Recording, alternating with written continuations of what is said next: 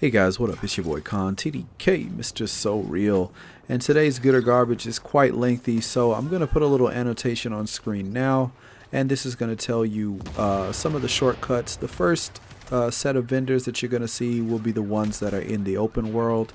If you want to know what the base vendors are selling, that'll be 10 minutes, 33 seconds in. Blueprints, if you want to just know what's going on in the blueprints, that's 20 minutes, 21 seconds in. And if you want to know just what's going on in the DZ, that's 22 minutes and 19 seconds in. So this is quite lengthy, so we might as well just get started. And let's get going on this week's Good or Garbage.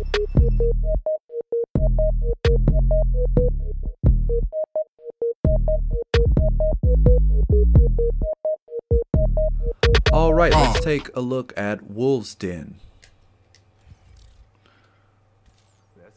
So in the Wolves Den, they have an MP5 ST.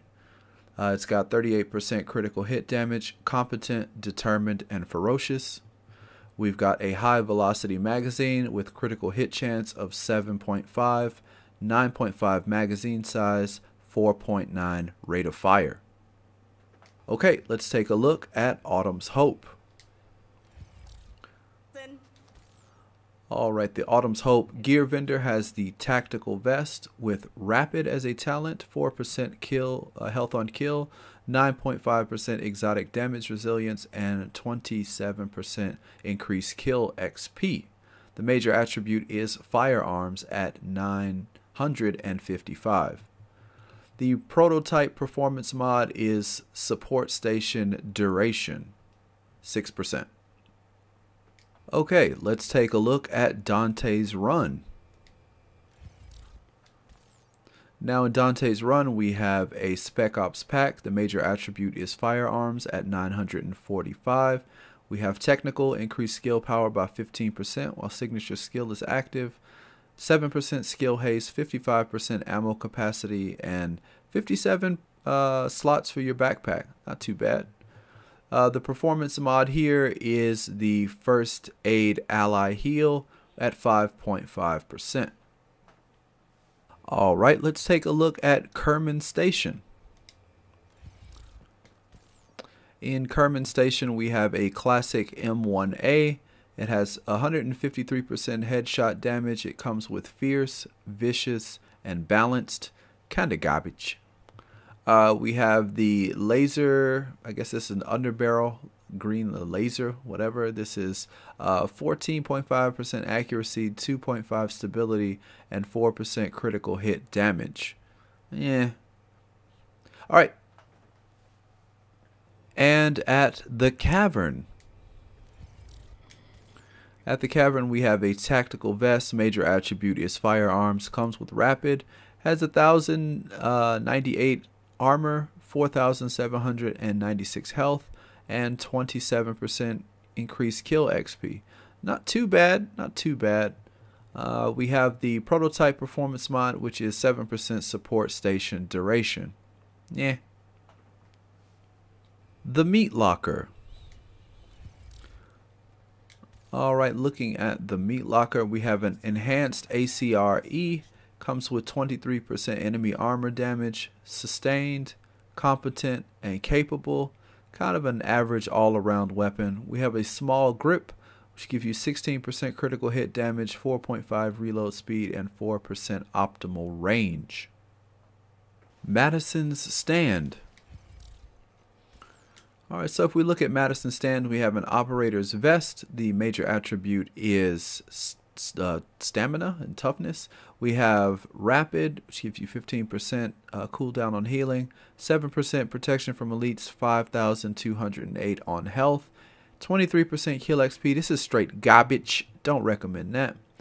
The prototype firearm mod gives you 192 on your firearms, and it gives you 2.5% exotic damage resilience. Could be useful, depends on what situations you're in usually, but not too bad. The Last Call. Alright, in the Last Call we have a custom M44 with 168% headshot damage. That is nice. We have Dominant, Unforgiving, and Provident. Unforgiving is pretty much the only one I would probably want to run. The rest of this is kind of garbage. We have a suppressor. This suppressor has 7.5% critical hit chance, 5.5 headshot damage, 4% critical hit damage, and 47% reduced threat. This is pretty good. I would recommend this. This is actually not too bad. I like having reduced threat, especially on my snipers. It makes it a lot more fun to pick people off and kind of keep it moving. Plus that headshot damage, critical hit, and critical hit chance. This is all good. This is very good. Check this out, guys. If you're in the market for a suppressor that reduces threat, this is pretty decent. The Ward. Alright, in the Ward we have a backpack spec ops. The primary attribute is firearms. It has inventive, increased skill power 15% when you're at full health, 12% signature ability resource gain, and disrupt resistance, 55 slots in the backpack. Kind of meh. I don't think it's that great for that price. The prototype electronics mod gives you 189 on electronics and exotic damage resilience. This is probably a pass since the electronics mods aren't as good as they used to be. But, you know, if you needed to get that little bump, you may want to, but not on my list. Southpaw. Alright, taking a look at Southpaw, we have a holster, pretty even. We have steadfast, health regeneration kicks in twice as fast, and 4% protection from elites. Kind of garbage. We have an electronics mod with 259 on armor. If you need some armor, help you get you past that cap. Looks like my character could use something like this. That's not too bad. Plus you get a nice little piece of skill power, so you may want to think about that. Is it worth it for you? Kind of depends on what you need. The Grindhouse. Alright, now in the Grindhouse we have a tactical SA-58 with 20% enemy armor damage. It comes with Swift, Adept, and Self-Preserved. Not really the highest on my list. Kind of garbage. We have a grip with accuracy 15.5, stability 2.5, reload speed 4.5. This is garbage. The Firewall. Alright, now looking at the Firewall, we have some tactical knee pads. The primary is stamina at 997. Prosperous headshot kills give you credits. You have 8% critical hit damage, 30 to disrupt, 29 to bleed, 33 burn resistance. Prosperous always seems nice when you need that money, but it's kind of not the best. Here we have a prototype electronics mod. This one gives you 213, the highest so far we've seen on this week, and you get 2.5 exotic damage resilience. Not a fan of that, but you know, if it helps keep you alive, you may want to go for it. The Crypt. Alright, now in the Crypt we have a pistol. We got the M45A1. Comes with meticulous, garbage, you already know. The Handstop Gray Wolf grip has 29.5% reload speed, 4.5 optimal range, 2% accuracy. This fits on larger weapons. I kind of forgot to mention that. You may want to take a look at those, but this fits on larger weapons, so this won't fit on like a pistol or anything. But yeah, this is probably not the best, but maybe it could be useful for larger caliber sniper rifles, just because the reload speed is good. But actually I would rather have some headshot damage instead of accuracy or optimal range. Especially accuracy, probably. I'd switch that out for a good chunk of headshot damage. But yeah, I'd probably pass on this. I'd say that's garbage. Camp Hudson. Alright, now at Camp Hudson you can get a classic M44 carbine. It comes with 143% headshot damage. It got skilled, prepared, and determined. Determined is not bad to have on a sniper rifle if you can get the kills, but you know, having something that gives headshot cooldowns are better. Prepared is decent, but yeah, you'd actually rather have skilled in that last tree, so this is kind of garbage. But this high velocity magazine could be very good for certain types of weapons. You get critical hit chance 6%, critical hit damage at 4%, and reload speed at 4. If you use a bolt action, this might be decent. If you're running a crit build, or if you're running with a shotgun, this might be alright for you. If you're running one is none, and you need to reload occasionally, it's not bad having a good faster reload. Plus that critical hit chance and damage will make you a bit more deadly. Alright, now at the first vendor, as soon as you come into the base, we have a weapons vendor. He has a custom L86A2. This has 16% damage to enemies out of cover. Comes with adept, fierce, and accurate. I would pass on that and say garbage. You got a 5.52 hollow sight, which has 7% critical hit chance, 4% optimal range, and 4% critical hit damage. If you're running, depends on what you're running. This is for larger optics, so smaller weapons, this may not work. It's saying that it's good for sniper rifles and certain ARs. For an AR, it could be okay. Increasing that range and getting critical hit chance and damage is not bad. Depends on your build and what you're looking for. The vendor, now for the backpack vendor, we have relentless 5% on this backpack. The primary attribute is firearms. You get 8% critical hit damage and 14% bleed resistance. This could be good if you're facing up against people in the dark zone running Predator's Mark. Here we have a performance prototype performance mod. This is 7% mobile cover health. That's straight garbage. At the advanced weaponry vendor, we have a bunch of stuff. The pecan and all of that stuff is still here. You have a pistol. You have more pistols. You have a PP-19 with competent and ferocious. Depends on if you're looking for that. We have that LVO-AC, 20% enemy armor damage, this time with prepared, meticulous, and competent. Not as good as when the update first started. You got a tactical Super 90 with fierce, predatory, and ferocious. Depends. Could be alright if you're doing that PvE stuff. Classic M44 carbine. 153 headshot damage, capable, adept, and intense. Garbage. Military M60 E4, 18% out of cover damage, meticulous, capable, and brutal. Brutal is the only thing that looks pretty. Meticulous is good on light machine guns, and capable could be good. So actually, I won't say garbage on this. I'll say it's pretty good. The only thing is I'd like more damage out of cover, but they've reworked that, so it could be alright. Depends on if you like LMGs. Now we have a quick release magazine. 27% faster reload, 4% critical hit damage, and 9.4 magazine size. Really sad that they nerfed magazine size with these weapons. The old mags were a whole lot better. I don't know what they did with those things. The suppressor, we have 7% critical hit chance, 2.5 stability, 5.5 headshot damage, 44 reduced threat. Not too bad. I like having reduced threat on some of the weapons that I use. This is for your smaller weapons. Keep that in mind. This won't work on a sniper. This is for smaller weapons. That's something to think about. You have your small barrel undergrip, so this is for smaller weapons as well. 17% critical hit chance, 2.5 stability, 4.5 reload speed. This could be good on an AR, is what it looks like, or some of the smaller SMGs. You have an 8x scope. 8x scopes I never really recommend, but hey, you never know.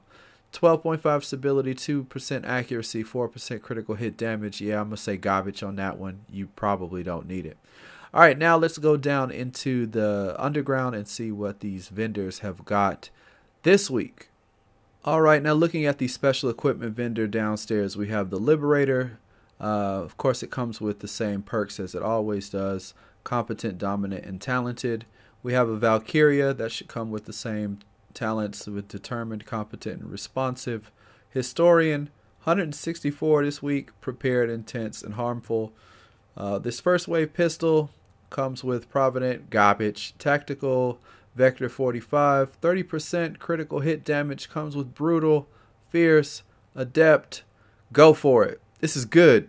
I'm going to say this is good. Go for that. That's pretty nice. If you can get these requirements to hit, then you're good to go. And if you can't, you might want to drop it down one world tier, and it might be all right for you. Military SA 58, 25%, 22. Enemy armor damage, dominant, self-preserve, meticulous, garbage. Double barrel shotgun, 304 on that stagger. Commanding, fierce, meticulous, garbage. Police MK17, still not as good as we need it to be. 160 headshot damage is nice. Prepared, brutal, and dominant. Unfortunately, this archetype just isn't where it needs to be. It needs to hit a bit harder. Brutal is nice. Prepared is kind of meh. But yeah, garbage. This military M60E4 lightweight comes with lightweight machine gun, 17% damage. Adept, brutal, capable. Adept, not bad if you can get the requirement for it. This is kind of alright. If you like LMGs, this is good. This mask is garbage. Tac authority. If you need something with electronics, if you're running an electronics build, this gives you health on kill for those roly balls of death that I know are plaguing people. Final measure, don't really recommend this. That's kind of booty. This operator's vest with rapid has a nice piece of armor, but the primary attribute is electronics. Kind of meh. Striker's harness. This has primary is stamina. You get a nice piece of armor, 1050. Some good kill XP and protection from elites. Pretty good for if you're running a lot of PvE stuff. Sentry's Call. This primary is firearms. The only problem is this firearms is rated pretty low. That's garbage. Reclaimer vest. You get 981 on the health on kill, good chunk of armor, plus increased XP. That's decent. Looking at the strikers comparatively, it's pretty good. Get a little bit more health and you get more armor. Here we have the Alpha Bridge backpack, critical hit damage, plus some electronics, garbage. The rest of this stuff, not too impressed by. These knee pads of the Nomad have a good chunk of armor, but the minor attributes are bleed and all that other resilience. But it does have 11% enemy armor damage, so you may want to think about that. Hunter's Faith knee pads, damage to elites, increased kill XP, garbage. Firecrest knee pads, looking at this, 8% critical hit damage, plus the major attribute is toughness or stamina, but still nothing amazing in the minors. The Predator's Mark, pistol, garbage. Banshee, skill haste, depends. If you're running a skill build, this may work out for you. Tac gloves with cunning, comes with marksman rifle damage, critical hit damage, and health on kill. This could be good. If it had maybe firearms, it might be worth re-rolling, because cunning, after reloading the next shot with the weapon, has 10% higher critical hit chance. Plus you get 15% critical hit damage, and that marksman damage is pretty juicy, and you get some health on kill. Not too bad. Lone Star, shotgun damage, health on kill, damage to elite. If you're running Lone Star set, this could be alright. Some Deadeye gloves, critical hit damage, health on kill, assault rifle damage. This is pretty good. The only problem is the firearms bonus is a bit low. You may want to see if you can re-roll that. But if you're running Deadeye, could be okay if you're running an assault rifle in your secondary. Let's see the other stuff. Not a huge fan of this, but 1% critical hit chance is a joke. Somebody should be shot for putting this up here. 1% is straight nothing. Slap whoever's mama that is that put in charge of that, because that's straight stupid. 7% support station duration. No. The high velocity magazine, you've got critical hit chance at 6.5, magazine size of 10, rate of fire 4.9. I'm really sad about how they pretty much dicked over the magazine size. I'm going to say no on this one. This large suppressor, 17 critical hit damage, 4.5 optimal range, 2% accuracy, reduced threat. Now, angle grip. You've been asking for it. You finally got it. That angle grip is available. Too bad all of the major attributes are straight garbage. You got 11.5 stability, 5 on optimal range, and 2 on accuracy. That stability may come in handy. That's not a bad roll on some stability, but optimal range and accuracy. Come on, get some headshot damage in there or some critical hit or something. Something. Now this little sight here we go. We got some headshot damage 5.5, critical hit chance 2.5, and critical hit damage at 4. Critical hit chance 2.5. This ain't bad. This ain't too bad. It'll work out pretty well. And that is it for this. Let's go on over to the special blueprints vendor. See what blueprints they got. This is where we really want to know. All right, so we got this military L86 light machine gun. That is for sale. We have a military Scar H. This is the marksman rifle, not the assault rifle. We have stamina knee pads, firearms vest, quick release magazine blueprint, a pistol, suppressor. No, this actually isn't a pistol. This is a suppressor for small weapons, but it does fit on pistols. The firearms gear mod, the stamina gear mod, the MP5 ST. Unfortunately, this is a 204, not the 229 variant. So if you're looking for that stuff, this week's blueprints, I don't really recommend any of this stuff.